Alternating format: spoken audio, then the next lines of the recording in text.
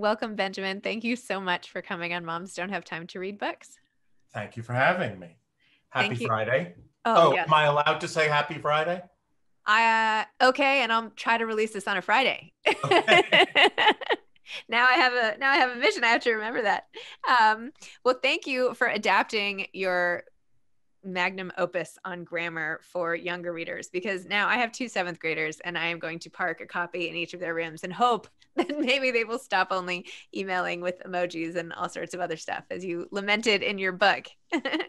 Tell me about adapting your book for young readers and what made you write all these books to begin with. Well, to start with the original version of the book, I had just got it into my head. There was one New Year's Eve. We were out in Los Angeles. We were having dinner, and I made a New Year's resolution that I was going to start to write a little bit every day, and I hadn't written in a very long time. I had been doing, of course, a lot of copy editing work for years, and I find copy editing hugely satisfying. I think that maybe some people have the idea that editors and copy editors are frustrated writers, but it's a different thing. It's a completely different thing. But I had loved doing it, but I had done writing many years before and just sort of stopped. And I made this New Year's resolution that I was going to start to write. So I was just writing a little bit every day, whatever sort of came into my mind. But of course, as a person who's worked in publishing for years, the idea of writing into thin air seemed sort of peculiar.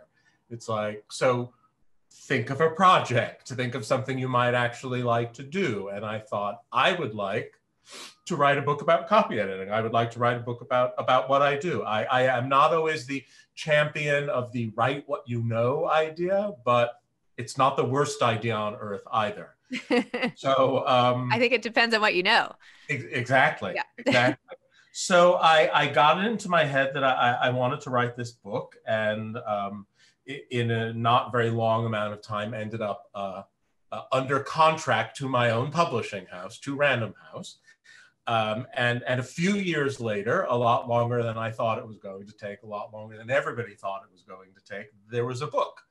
And that book was published, actually it'll be 2 years ago at the end of this month. Wow. Okay. And it's in like its zillionth printing, basically. It's either in its zillionth printing or its 11th printing. Whatever. But same difference in publishing. We call it zillion. And the idea of adapting the book for younger readers was, I must confess, not my idea. It was the idea of the publishers of this new edition of the book. And I thought it seemed like a really fun idea. And so we embarked on this. Now, I'm going to say I had a lot of help because I would not all on my own have known what to do. It was like, do you want it shorter? Do you want it maybe a little less salty? And it's turned out to be both of those things. But there were any number of ways where we worked on making it appropriate and one hopes a little bit more sort of inviting and appealing to younger readers, changing some of the cited examples of books and authors, and just trying to make it friendlier to a younger class of reader without making it condescending or patronizing. It's still me, it's still my voice, it still sounds like me. And I think that I kind of revel in the idea that I think it's a pretty sophisticated book still. And I'm hoping that the readers who come to it will find things in it that they can make good use of. I mean, as was the case with the original version of the book, where I did say, this is not a primer. This is not an exhaustive book about everything you need to know about everything. It is about subjects where I feel like I have something to bring to the table. So I am grateful in advance for all of the work that English teachers and parents have done for the readers of this new edition of the book. I hope talking them through a lot of the rudiments so that I can come in with some things that I think are helpful to people who want to write, to people who enjoy this sort of thing. Well, I also think it's not just for, I mean, I know you say it's adapted for younger readers, but this is like a really good thing, even for adults who just, maybe they don't have your book. Maybe your book's in that shelf and they want to have the children's look closer because they're like, wait, what about that comma? And do I put the comma before the quotes or after the quotes? And I think my favorite line of your book is in the beginning when you were talking directly to younger readers and being like, I know that you think you know how to write, but just wait for it. You might be talking to people who aren't like the people you know right now. Like there might be time in your life where you have to apply for a job or do any of these grown-up things and language might come in handy. So you said it in a very funny way. So if that's the saltiness you referred to, I liked it. and I just, I don't know that it is possible to inspire an affection for reading or writing out of thin air. I mean, I think that there's an audience for this book that is not simply going to be parents buying copies and sticking it under the noses of their children. But I'm hoping that younger people who were as enchanted by the written word as I was, virtually from the dawn of my consciousness, will find something useful here and something fun. I mean, I like to think that the original version of the book is fun. I like to think that this new version of the book is fun. You mentioned in the book the sign that hung over the bakery store where you got your challah rolls every week, and how terrible the grammar was, and that was your sort of origin story for your career in copy editing. Tell me a little bit about that, and also just more about getting started in this world and how you knew you loved language so much. And all right, so I always say in the book that the story of my mother sending me to this bakery to buy rolls or black and whites or whatever needed to be brought home. I would bike up to the bakery, but there was this sign in the bakery that said, "Try our rugelach, they're the best," in quotation marks. And I remember just sort of staring at it. And even then I had the notion that to put quotation marks around something indicated that what you are saying lacked a level of earnestness, and I like to say that that's my origin story. That's how I became at the age of 10 a copy editor, even if I didn't get around to starting to do that till decades later. But the real thing, truly, my origin story is, and I remember asking my mother about this while I was working on the book. I said, I don't remember your teaching me how to read. I know that by the time I got to kindergarten, I was already reading, but I don't remember you teaching me to read. And she said, I never taught you to read. I read to you, and at a certain point, you started reading. And I know, I mean, I'm not unique in that. I have heard variations on this story from a number of people, but I do still think about that sort of magical thing that happens in a brain, associated with language, but not merely, imitating that, we hear when other people are talking, but to suddenly recognize as sound and symbol unite that this stuff on the page has meaning.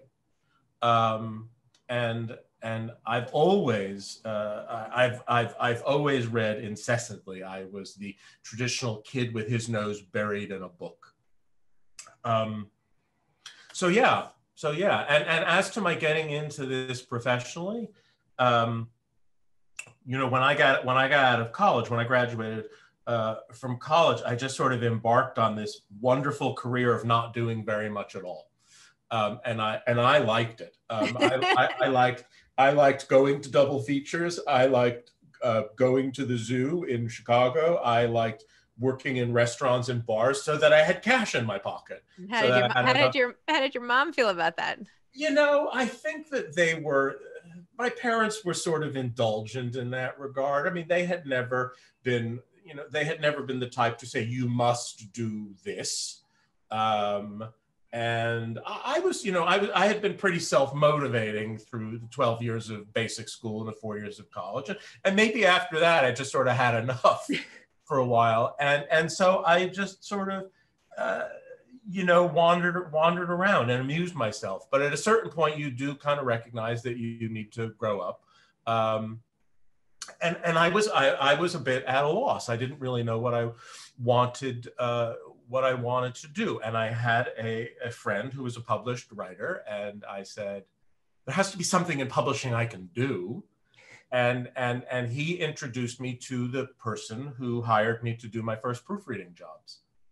And from learning how to proofread, which I sort of faked my way into, I learned then how to copy edit.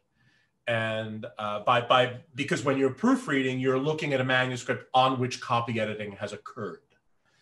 So I'm seeing this sort of dialogue that's going on between the copy editor and the author. And I found it very interesting. And what I found as I was doing this work, this proofreading work, and then after that, the copy editing work, was that I had a really good instinct for the work, but based almost not at all on knowledge of it. Real knowledge of it. Terms. I mean, my English, my education in the English language is, to put it nicely, rudimentary. So I had to learn all this stuff. I had to learn what a subjunctive was. I had to learn how semicolons worked. I had to learn all of this. But the funny thing really is that when you're doing the work, when you are copy editing for a while, you learn it all, and then you go back to relying on your ear and your eye. It's good to know what things are called, but ultimately it's a conversation between you and a writer, and it's about hearing the words and seeing the words and getting them to work as effectively as they possibly can.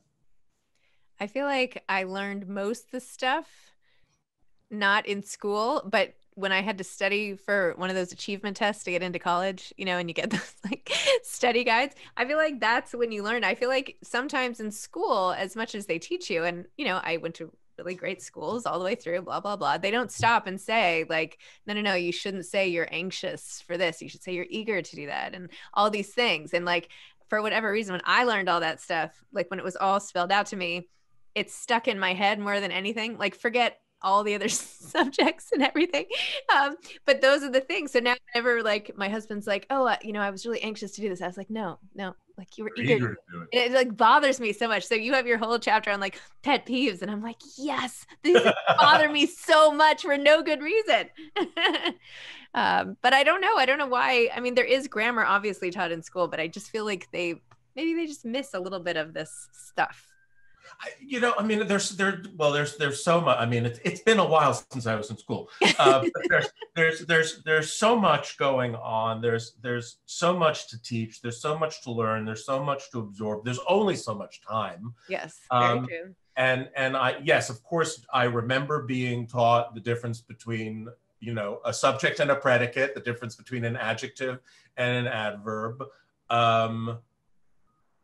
and basically, from my teachers who were my favorite teachers, in elementary school, in high school, and in college, the ones that I appreciated most were simply the ones who helped me love to read, who were able to convey the excitement and the joy of what you can learn in reading. And not only learn, I mean, reading is not just for learning.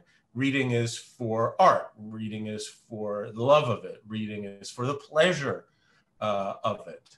But I mean, unless you're a pro, unless you're doing this for a living, you do get to retain for your entire life, I hope, the pleasure of simply reading a book for the pleasure of simply reading a book. So, do you still enjoy the pleasure of simply reading books despite all the books that you work on? I do. I do, and I have always been happy when the workday is over because I'm still working for Random House, and I have time to read things that are entirely divorced from my job. I have certainly found in the last year since the descent on us of the plague that I know I am not unique in this. My attention span is a little diminished. Yep. Sometimes I watch a lot of movies on TV now, but I do still read. But I find myself rereading things. There's a great pleasure. There's always been a great pleasure for me in returning to books that I love. But sometimes that's really all I've got the strength for. Right now. I'm not a big rereader. I reread a book I loved like in my 20s recently. It was called Drinking a Love Story by Caroline Knapp. And I was like, did you read that? Anyway, I loved it. I loved it when it came out. I was like, oh my gosh, I love this one. And then when she passed away, I was like so sad. Like it was like a friend had passed away. Anyway, then I was like, well, I haven't read this in 2 decades. I wonder why I loved it so much. And then I went back and read it. And of course, you have like a new set of life experiences that you bring to it, right? So you interpret it in a whole new way. And I was like, well, I don't know. It's just different. You just relate to things completely differently. But maybe that's the magic in rereading. I don't know. I mean, it can be if it's a thing that you like to do. I mean, and I've always been like a crazy rereader. I just like to go back to books that I love and just go through them all again. One of the things that's interesting now, and one of the things that sort of plays into my love of rereading, is that I'm now at work on my next book. Which is to be called, unless anybody changes their mind, which is to be called Dreyer's Fiction. Ooh. And in it, I am simply taking passages from works of fiction that I deeply love and trying to explain from a copy editorial point of view why they work and how they work. And I hope that people will enjoy it just for the sake of seeing things kind of broken down into their parts. But also, my intention is to it's like, what can this teach you as a writer? If you happen to be a writer, what can we learn from? And so it's going to be a lot of books that I love. So what can we learn from Shirley Jackson, like one of my favorite writer? What can we learn from The Haunting of Hill House? What can we learn from Marilyn Robinson's Housekeeping?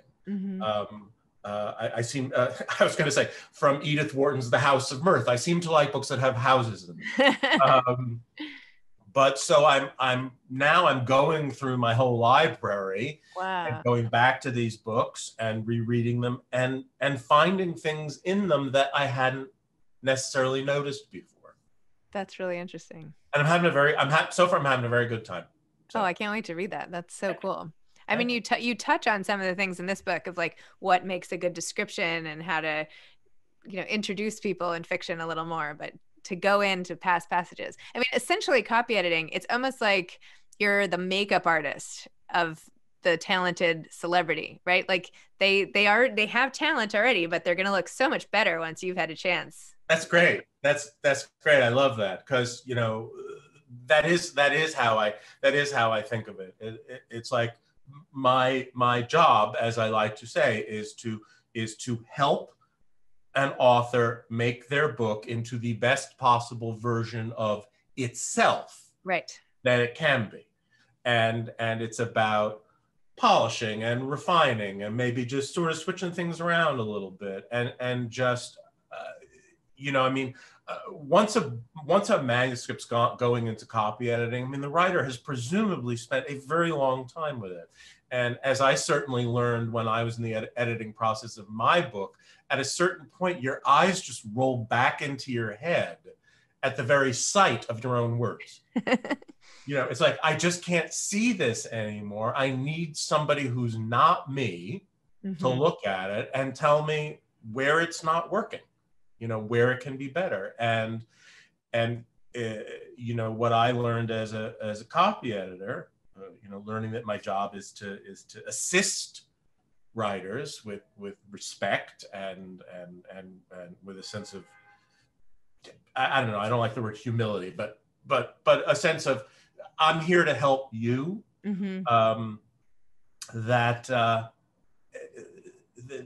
you know, no copy editor can make a bad book into a good book, but you can always take a good book and make it a little better, and you can make a great book. Well, it's great already, but let's see what happens when we just sort of tighten the screws a little bit. Yes, I love that. Well, maybe I'll send you a little makeup kit so you can remember. Yeah. Also, in the beginning of this book, when you talk about the wand intensifiers and throat clearers and like all the words you should try not to use, like really and actually and all that stuff, I'm going to take this challenge because I like to write for fun myself. So I am going to try for like the next 2 weeks to not use any of these words. And that is a big challenge because I feel like I use them a lot, especially just and of course and whatever. Anyway, so I'm taking your challenge to heart. I'm going to try it. People, you know, I mean, and the thing is, it's like, there's a reason why I put that at the very beginning of the book, because people seem to find it highly amusing. But also it's so simple. It's here are some words, and here are some words that don't accomplish much, and let's see if we can do without them. You know, the thing that I always do say is, I'm not telling you how to talk. Because if you tried to regulate your own speech and stopped every time you were about to utter the word very or rather or actually, you would just stop talking, and that's not a good thing. But even when you're writing, I mean, you can write those words down, but if you're actually writing something with the intention of letting somebody else see it, when you go back through it the second time is when you can prune, is when you can cut things out that aren't helping you at all.